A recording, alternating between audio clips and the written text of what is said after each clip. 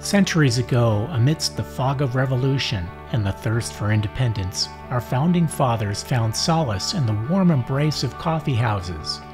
These establishments were not just places for a hot brew. They became crucibles of free speech, where groundbreaking ideas were brewed, stirred, and served. In those hallowed halls, notions of democracy, liberty, and justice were not just idle chatter. They were debated with passion, shaped with precision, and forged into foundations of our great nation. Today, as we find ourselves amidst a whirlwind of social change, political divides, and pressing challenges, we need to rekindle that spirit. In these spaces, we can confront the most consequential social issues of our time, not as adversaries, but as allies in the quest for understanding and solutions. To the coffee houses willing to join this mission, let your doors be wide open, your atmosphere inviting, and your tables a meeting ground for diverse voices. In the spirit of unity, dialogue, and progress, let's come together and meet on the Coffee House Tour. Here's to the future brewed in the past. Hello everyone, I'm J.R. Larson, and today we are at Dreamshot Films in Fairfax, Virginia, in the shadows of Washington, D.C. The Coffee House Tour is a community conversation. Our objective is to get people to talk together about the most consequential social issues our country faces today and consider bold solutions. These are conversations powered by citizens of all ages, social and economic statuses, different backgrounds and beliefs. Our goal is to bring you the constant variety of social topics and opinions in a timely and unbiased manner. On our program today, we'll discuss the topic of religious freedom. Religious freedom is a fundamental right enshrined in international human rights laws, allowing individuals and communities to practice, change, or abstain from religion or belief according to their conscience. However, the implementation and protection of this freedom raises complex social questions, especially in those increasingly diverse and pluralistic societies. Today we're going to discuss three critical social questions related to religious freedom. How can societies balance religious freedom with other rights and freedoms? What are effective measures to prevent and respond to religious discrimination and intolerance? How can governments ensure the neutrality of the state in matters of religion while protecting religious freedom? Let's meet today's panel. Please welcome back Shalon Lizelle. Shalon is a proud mother of three. Shalon has worked as a registered nurse for 23 years. She holds associate and bachelor's degrees in nursing, as well as a master's degree in business administration. Shalon is an actor, model, published writer, YouTube podcaster, and a beach lover. Once again, we're happy to have Ike Fessler on the program. Ike is a recently retired military officer after 27 years in the Navy and Air National Guard. He resides in Northern Virginia and is passionate about the local community, military initiatives, and America's place in the world today. And last but not least, please welcome back Andrew Filichicchia. Andrew has been married for 23 years. He's an award-winning actor, music lover, and a retired U.S. Army serviceman. He loves growing his own food, and if you run into Andrew sometime out on the street, ask him how he knows Al Pacino. All right, let's dive into our first topic. How can societies balance religious freedom with other rights and freedoms? Let's start with you, Shalon. Thanks, JR. It's great to be back. Yes, if we're talking about balance, there obviously needs to be a clear delineation of boundaries and lines that should not be crossed when we're talking about religious freedoms. I'm always a fan of public education, and if people are educated on what different customs are and religious beliefs, then I feel like they would be more accepting of others. For instances of harm or where someone is, demarginalizing someone, I feel like that they need to be dealt with, and people need to know that if they are causing harm to another entity or another person on the auspices of religious beliefs, then that needs to be prosecuted in some shape or form. Public education fosters an acceptance of others, and that is okay. We need to talk about that and have those conversations. Inclusivity in policy making and making sure that all parties are at the table when these policies are made will definitely further foster those conversations and allow those to be represented efficiently and completely. And then for me, myself, I'm a Christian, and I do believe that as my duty as a Christian is to provide the information, but it's not my duty to convert anyone to Christianity. That is a specific conversation between that person and God, so to speak. So, yeah. Thank you, Shalon. Ike, how can societies balance religious freedom with other rights and freedoms? JR, great to be back again. Thank you. And Shalon, great comment here on this. And I'll start off. How many wars have been fought over religion? We can't count them on both hands, can we? We currently have conflicts in the Middle East and in Europe raging partially because of religion. I was raised in a small town in Tennessee. I was raised in a Baptist church, and I was taught this is the only religion. All the other religions are wrong.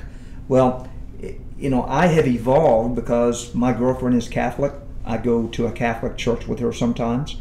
I also have traveled the world and taken part in rituals of other religions throughout my travels in the military.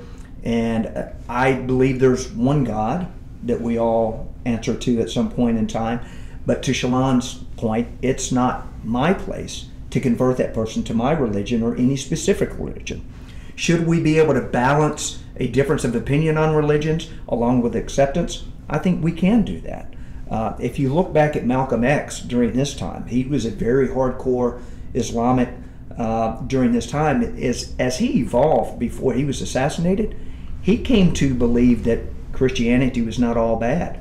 Other religions are not all bad. He started worshiping with other religions, and then he ended up being assassinated because of those beliefs that he had evolved from. So education is key. To Shalon's point, acceptance is key. I don't have all of the right answers, but I can give you my experience as a Christian being raised in the Baptist church as to what that means as far as my spiritual travels are. But they may be different than someone who's a Catholic or someone who's a Muslim or someone who's Buddhist.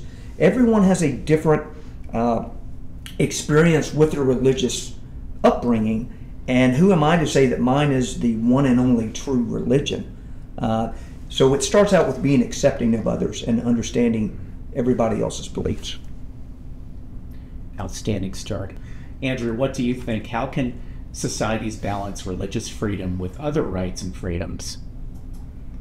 Great question, and great to be back at the Coffeehouse. I do have the answer, believe it or not. It's love, right? Amazing. Does that mean it's easy? It's not easy, obviously. If it was, well, I should say it's simple, right? But simple doesn't mean easy. Like so many things that I know what I have to do, but do I do that? I don't, right?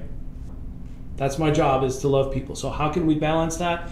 If we think about loving each other, taking care of each other, not about our ego, not about me, mine, as we see so much throughout society now.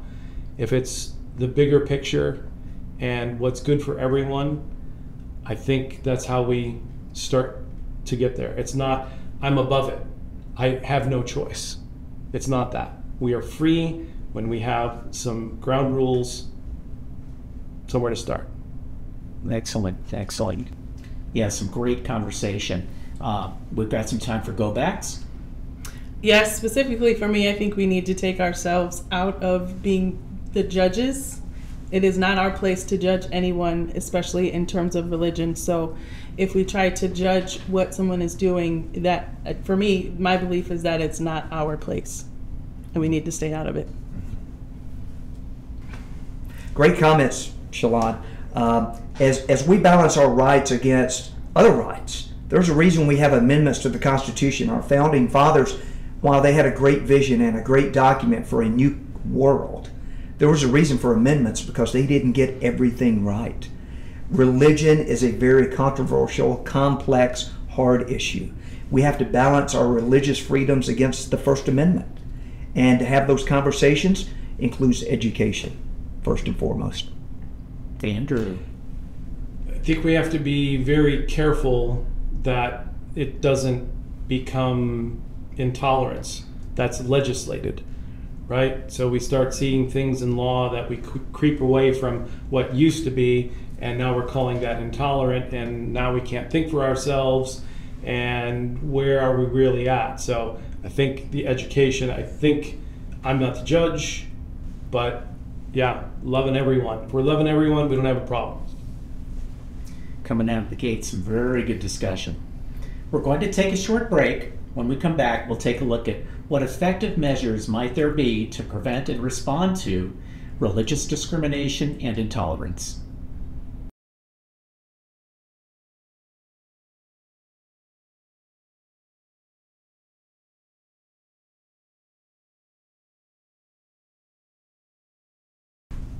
And we're back. In this block, we're going to share ideas on what effective measures might there be to prevent and respond to religious discrimination and intolerance.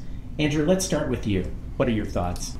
We know that we should have an open media, right?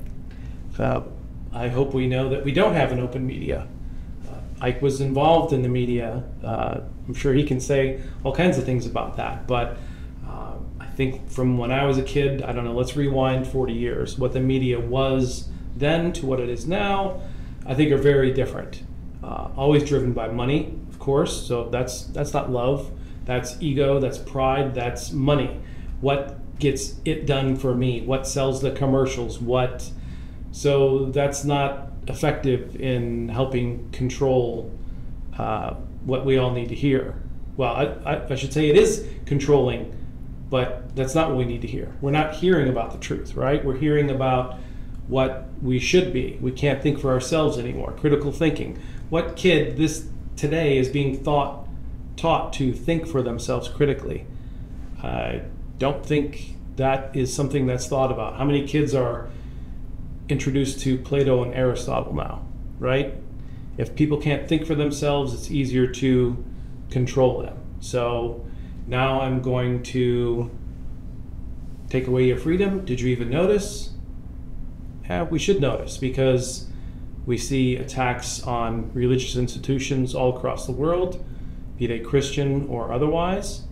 And we see things like what happened at the opening ceremonies of the Olympics. No place for that. What does it have to do with sport?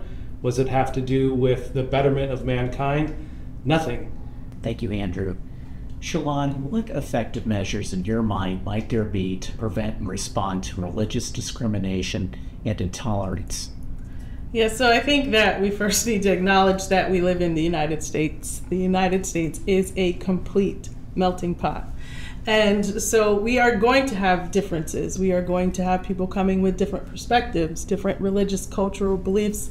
Our history in the United States is very short, so we do not have those those centuries old traditions, religious practices that you would see in Europe or Africa or Asia. And so I think the acknowledgement right there is one of the preventative measures. Also,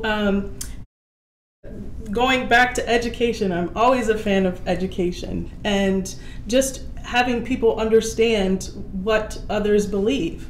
I think that also would be a preventative measure. And acceptance, tolerance. Of course, we are always going to have those that are intolerant, and it's unfortunate in this country that we do have that. But if the shoe was on the other foot, I would think that they would want those same recognitions, right? Also, in terms of response, having policies, laws on the books, and keeping, to Andrew's point, keeping those laws on the books for those protections is very critical, I think. Also, in terms of the police and our lawmakers need to have an acknowledgement that any violations of religious practices, beliefs, need to be prosecuted. And the message needs to be the same. One religion is not above the other, and those that are working in our government sector need to adhere to that. Also promoting interfaith conversations so that even the leaders of particular religions, that also gains an avenue or an environment of acceptance as well. Thanks, Shalon. Ike, what effective measures might there be to prevent and respond to religious discrimination and intolerance in your mind? With JR, I have to admit it's going to be hard to follow up on Andrew and Shalon's comments on this. I think a good starting point, if we just want to start and have a national conversation, why don't we get on stage in one setting all of the leaders in America of every specific religion? Let's get the head bishop for the Catholic Church. Let's get the leader of the Protestant movement in America. Let's get the leader of the Muslim movement in America. Let's have a national conversation that is televised on every network like a presidential debate. Let's have the conversation and find out where we are similar, and we can also come to an agreement that, yes, we do have differences, but those differences are what make us stronger. Also, we can't legislate our way out of tolerance or intolerance.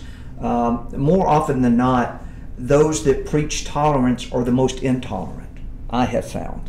So those that may denigrate me for my Protestant religion, or Andrew for his Christian religion or Catholic religion, are the ones that are the least accepting when it comes to such a topic, because they are of the belief that their religion or their structure of belief is the only way and the right way.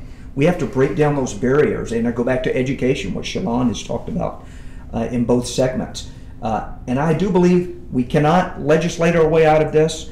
It's an education piece that has to start at home, and I do believe that we could make some headway and start chipping away at these intolerance or some of these disagreements when it comes to religion, which is a hard topic.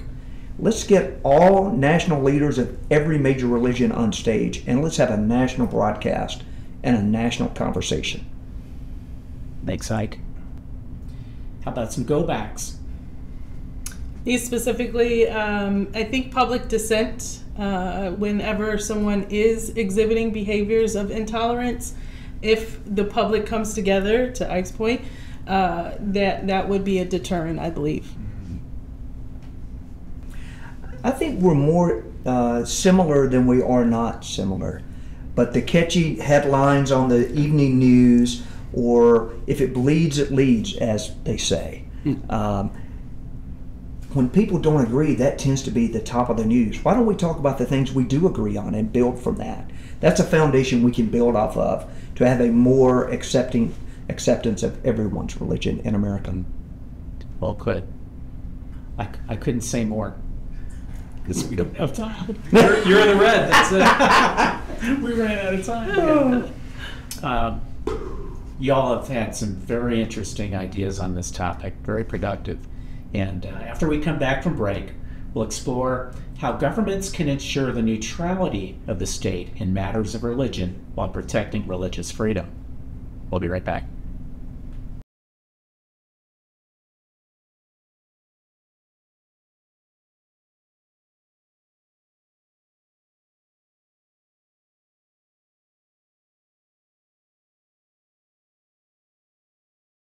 And we're back.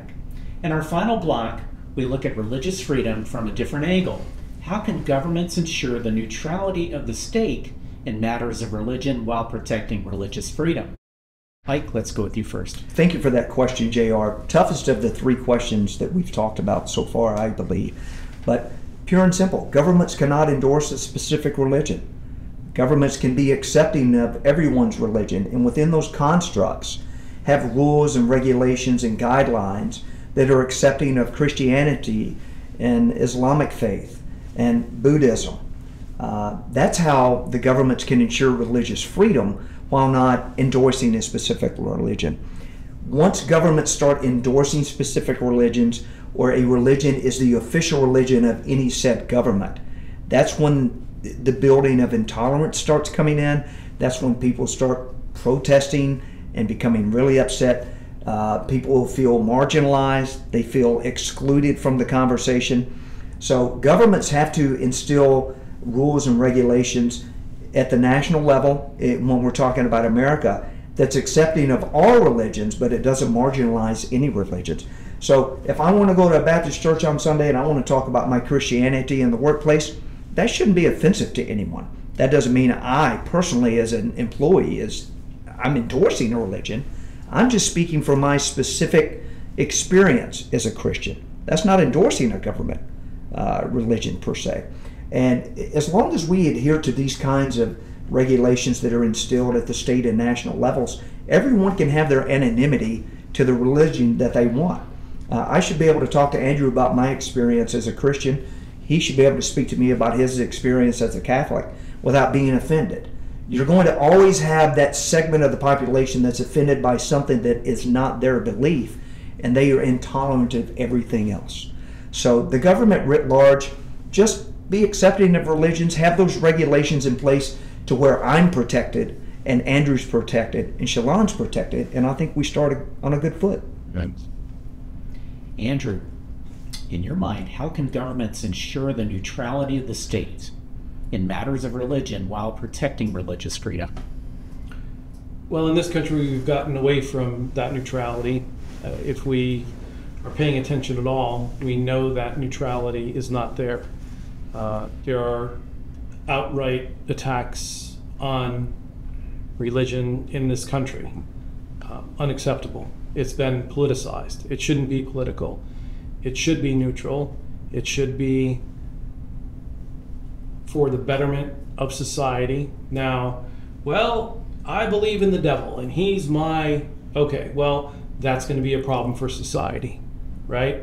So is the government saying, well, that's allowed too? We're going to run into some challenges there. So we're going to allow that to what end? Where does that get us? So is that intolerance? No, that's, I think, logical. I think that is something we need to discuss more openly. We're afraid, we're not allowed, we can't have the 10 Commandments in a school. We can't have a discussion anymore, and so the lawmakers are just going to throw laws at us and say, here's what can be said, here's what can be done. Wait a second, since when were you, the elected officials, telling me what I can and can't say? What happened to my freedom? That doesn't exist anymore, as far as I know. I can't openly make a statement without being vilified in the media or even by the government saying, well, we can't have people like that saying those kind of things.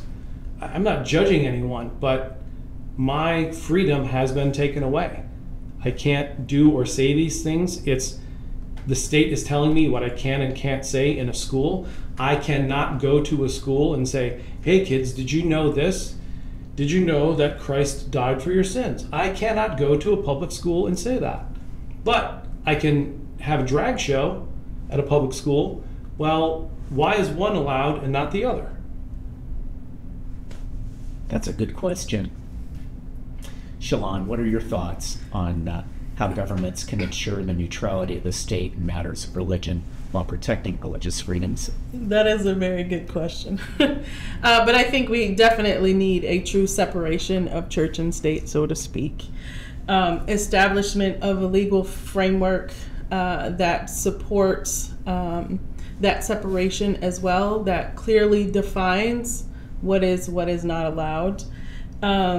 An understanding we definitely need an understanding from our legislators, our judicial teams, that they are elected officials and they're here to serve all citizens of the United States, not just maybe what they believe. And they need to keep that objectivity in their rulings, in their policy makings, and having that understanding is certainly necessary. Public-run facilities should not have a preference or the perceived preference of one religion or another, and maintain that neutrality as well. Acknowledging maybe that one religion is not superior than another. I think that's important. we are a multinational, multi-religious society. And so those that are in government, although they may have their personal beliefs, they cannot bring that into their work. And I think that truly needs to be separated. We got a little time for go-backs. Shalon makes some great points. Consistency is key when it comes to rules and regulations that our governments and elected officials make. But at the same time, to Andrew's point, why can I not go into a facility and say, Christ died for your sins? That doesn't mean that I am promoting a government-specific policy on Christianity. It's just my personal beliefs. That doesn't mean that the government that runs that facility is endorsing that specific belief. So it's a fine balancing act, and I go back to tolerance. We should be able to be tolerant of everyone's religious beliefs while at the same time not restricting my beliefs and being able to espouse those beliefs. Mm-hmm. So I think we need to get back to being able to have a discussion and not being offended because someone said something. I can say something in love, not judge you, and we can move forward. I don't agree with you. Doesn't mean I dislike you. We should be able to have a swell time after a disagreement. But we know the opening ceremonies, the Paris Olympics, if that was mocking a Muslim religion, there would have been riots, wars. Good thoughts. Excellent. And I want to thank you guys. Thank you very much. Thank you. Thank our panelists, and also thank you guys out in the audience for joining us on this thoughtful exploration of issues that shape our nation and our values. Remember, it's through respectful dialogue and a steadfast commitment to our principles that we can navigate the complexities of our times. Stay tuned. Future programs will tackle more consequential social issues, including education and the environment. Goodbye for now from the Coffeehouse, where every conversation is a step towards a brighter, more grounded tomorrow. The Coffeehouse tour has been sponsored by Jiffy Images, residential and commercial real estate photography, and Odyssey America Media. For a printed transcript of the Coffeehouse tour, send $1 and a self-addressed envelope to Dreamshot Films, 4580 Fair Valley Drive, Fairfax, Virginia 22033.